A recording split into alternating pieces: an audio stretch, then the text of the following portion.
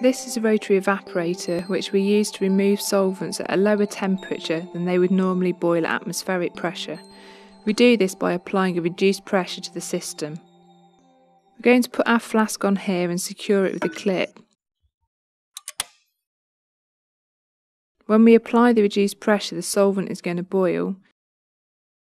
The vapours will condense out on the condenser and drip down into the receiving flask. Some solvents like diethyl ether or dichloromethane might not condense out. Before you start using the rotary evaporator, make sure the waste solvent bulb is empty. First thing to do is turn the water aspirator on. This is going to apply reduced pressure to the apparatus. You also need to turn the condenser tap on.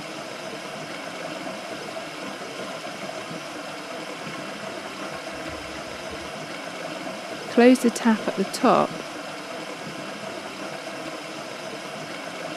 then slowly start to rotate the flask while supporting it with your hand. Listen for a change in the sound of the aspirator. This means there's sufficient force to hold the flask in place.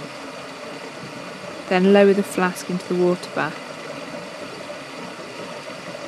If you're removing a solvent like diethyl ether or dichloromethane, don't turn the water bath on.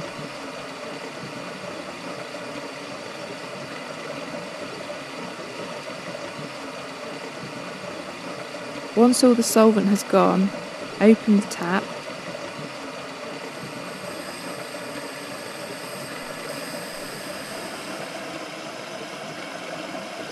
and turn the rotation off.